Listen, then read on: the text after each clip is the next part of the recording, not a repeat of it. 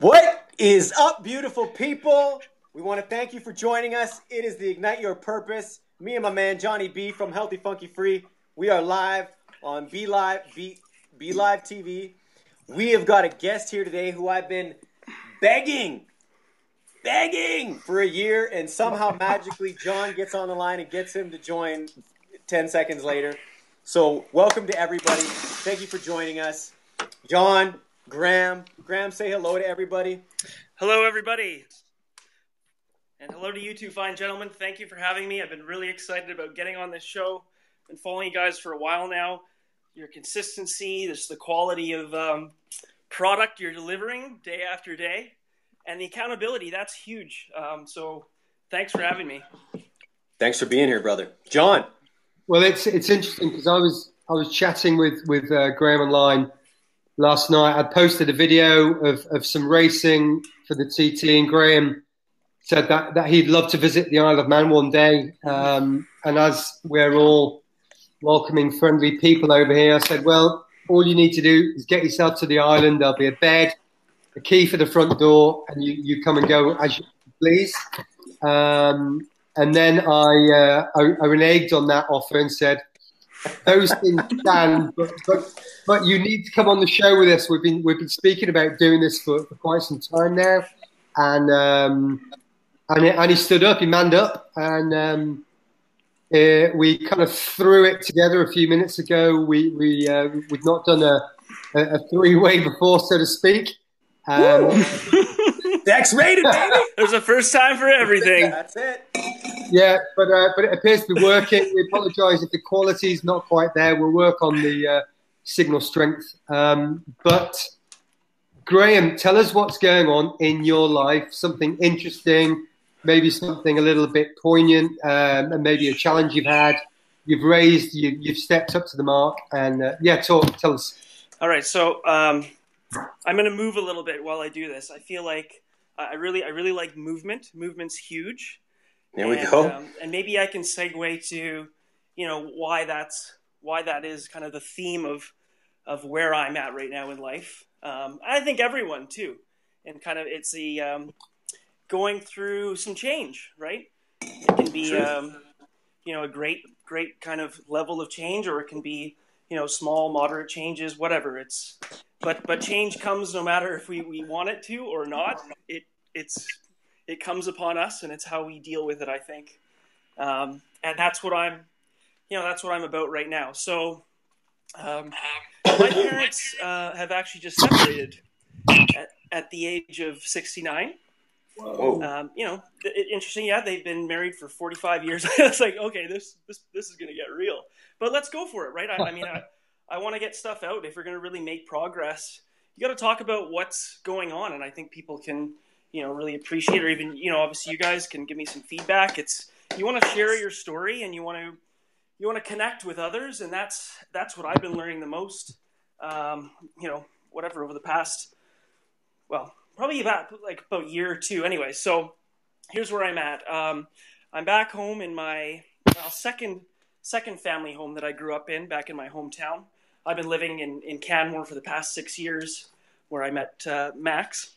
And where we're at now is we're going to have to, you can see there's kind of stuff all over. We got boxes all over the kitchen here. It's stuff all over the countertops. We're sorting through things. It's going through all of our shit and figuring out what's important to us, the essentials that I feel like I need to live a good, happy life.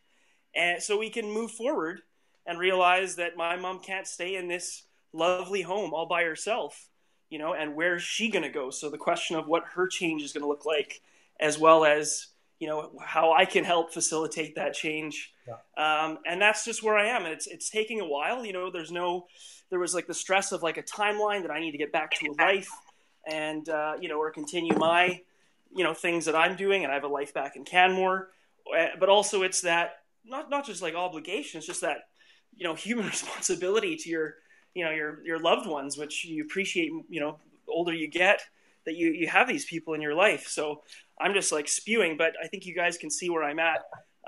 So it's been about eight weeks now, and wow. I can tell you what I've been doing before that. But that's just the process, and it's been definitely an emotional, not emotional, sorry, it's been a roller coaster. Yes, the emotions were in it, but the logistics, and it's just that big time to question, like, where do we want to be?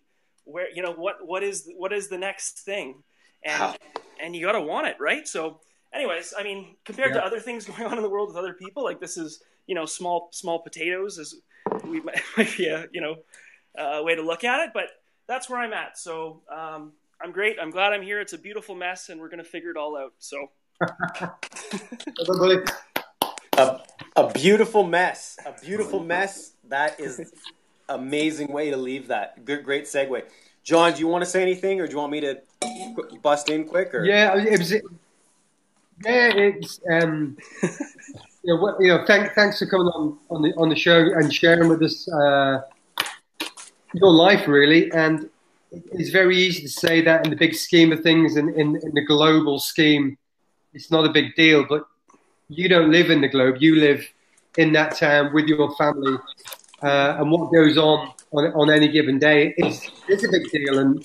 And sometimes it's easy, and sometimes it's a challenge. But well done for that. And what I liked is how you spoke about all of your stuff and the house is full of stuff, and I love that, because I refer to things as stuff, and then I refer to things that bring me value. And last year, back end of last year, I really started analysing which possessions I have bring me joy, which possessions I get regular daily use out of, and which things I just keep there because you feel obliged to, because society says you should keep all the photographs and you should keep the scrapbook from when you were a child. And I just started looking at these things, and for as many smiles that they brought me, that there were a lot of skeletons in a closet as well. So I started ditching this stuff out. I started applying that same idea to my daily life, and that was, I don't need to earn more money. I need to spend less money and value the money that I have. And that has given me the ability to go to work less, or go to work when I choose to work, because I don't need to buy so much shit I don't want, or pay for shit I've already bought or not bought, or put on the never never. It's created more time. I think time is our most precious asset. If I could have, discovered this journey 10 or 15 years ago, that would have been great. But I've discovered it at the age 44, nearly 45.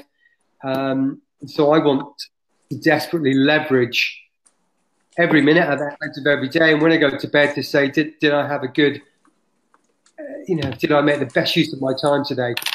Side note, I intend to live until I'm 120, fully healthy, fully functional and operational. But I'm not going to look. I'm going to be good today, and then be good tomorrow, and then be good the day after, and just make the decisions for that. But Max, your turn. Graham, brother, I'm just pumped that you're here, man. Like, Graham and I have known ourselves for a hot minute. He's seen, I definitely know he's seen my progression in life. He knew me back when, and he knows me now, and I'm sure he's seen a crazy change from who I used to be to who I've become. And Graham also joined me for maybe a month or two in our meditation class. So yeah. I understand that you're going through changes, man, and I think all of us can fluff things off and say, well, it's not as big as, what's going on in insert country, war, politics, bullshit like that. But, the universe is providing change for you and us and John and Bob down the street and Susie for our elevation and evolution in this spiritual game called life. And you've jumped on board, brother, and I am so proud of you, man. I really didn't think I didn't think you'd jump on, man, and you're here, and that's the first step, bro. That's the first step, man. And now you're gonna have, like I say it all the time, man. Like when I was 13 and I got my first chubby, man. Like it's something it's something you're gonna want to do every day, all day, more and more, man. Because you feel like a kid, you feel alive. It's stepping into fear, and it's the unknown. And you know as well as I do, when we step to the unknown and step to fear, it's when we're truly alive. And I thank you for being here. I thank you for sharing that shit, man. And I couldn't imagine, you know, I don't know what it would be like to see your parents at that age. Did you say 69? That's right. Yeah. Yeah. I mean, I think of myself when I get to 69, if you went through a massive change like that, like there must be so much learning you're doing and so much you're seeing, and the emotion and the ups and the highs and the lows, the regrets. I mean, the universe is providing you so much to be able to even teach us. You know what I'm saying? Like I'm getting tingles. I'm tingly right now when I'm talking to you because it's so powerful, brother. I'm just happy you're here. Hey, I'm happy to be here. It's great point about moving. You know, what I've made the conscious decision to do is to start moving towards those feelings of discomfort and to kind of deconstruct what that is about for me. I guess if it's along the lines of, you know, is it being nervous or is it being excited, or is it somewhere in between where you get comfortable with the nerves you feel and you raise to the level of excitement. And that's exactly how I feel when John said, all right, man, we're going to do it today. You know, it's like, yeah, we are. Good call. Like there's never going to be the perfect moment to take action. Never. Ever. That's, right? no, that's the we truth. know this. So it's awesome. Like this is definitely fueling my purpose today. This is the stuff that fills it up. Honestly, you know, there's all these little things to do, especially right now, you know, and it's kind of like, it's definitely to consider, well, what's still the important thing? What is fueling me? There still needs to be a bigger thing happening to get all the small things done. And that's something I've been kind of coaching my mom, you know, about, to say, okay, no, there still needs to be more of your why and where and where you want to go. What's your direction? It's not just these things in front of us now. And I'm learning tons through kind of working through that with her too. So that's awesome. Yeah. And here's something I'll say for your mom and something I'll say for all of us. John mentioned age. You can put a number of 12. You can put a number of 69. It's never too late. You see what I'm saying? Yes. And until each and every one of us understand that, I mean, because I think a lot of us at 25, you know, I see a lot of kids at 25, they start getting into that routine of drinking and, you know, putting on weight. And I hear it all the time. Well, dude, I'm 25, I'm done. Dude, I'm 30, I'm done. Dude, I'm 35, I'm done, right? You're never done as long as this thing says go forward. Yeah. It's you spoke about the sort of your mum and sort of starting from scratch at 69, and there are so many things to do. And there's an analogy that I was once told whilst I was doing some exams, and my friend Phil said, he said, "John, how do you eat an elephant?" And I was like, "What the fuck? What do you mean, how do you eat an elephant?" He said, "Well, where'd you start?" And I said, "I wouldn't know where to start." And he said, "Break it down. I'm going to eat the left leg, the trunk, the right leg."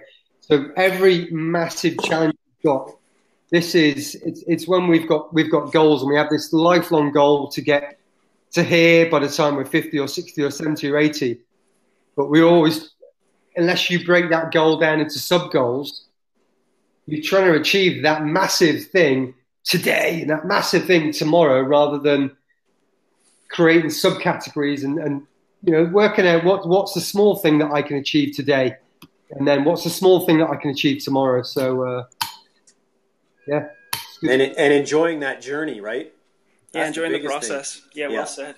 That's a learning curve for me, man, because every day, you know, you want to be there. You forget about how fun it is to hustle, right? Like, it's part of being human. Graham, do you... Cool, man. Right, I'm going to suggest that Graham finishes up with a final thought, and then we call it a day. This will only get easier and more smooth as we do it. And we hope to have Graham back on again, and so he can share some more of his journey. He can tell us all about the Toastmasters, which I think he posted up yesterday. So, Graham, take it away. Final thought: how can we tie this all in? It would be, you know, I mean, you guys heard about where I'm at. I just want to see my parents happy. That's just the root of it, and I just want to see everyone around me be happy and try to do whatever I can to make sure I'm taking care of my own personal happiness, so that I continue to kind of share that, put that out, like you guys say, elevate the whole thing. And you guys have made me very happy to be on here today, and excited and pumped. I'm like ready to get it done today. It's gonna be a really real good one. I can tell. Well, a real good one out here in Alberta, Canada. Woo! We're gonna get her I think done. we gave you about 2 minutes notice. I sent you a quick email. So that, and by the way, it's happening right now. So we're glad you've got your clothes on, unlike Max, who's always semi-naked. But it's a good look. It's a good look when you got but that from on. me to all the listeners out there, whoever's tuning in, whether it's live or afterwards, we appreciate your time. We know you could be anywhere, but right here with us. So thank you for that, and we'll see you next time. Appreciate you guys. Thanks, Graham. Everybody, No talk to you soon. And Graham, I will be asking you more questions about meditation class next time. Sounds good. Sounds good. Bald is sexy, boys. Bald is sexy. Woo! Yeah, bye-bye. Cheers.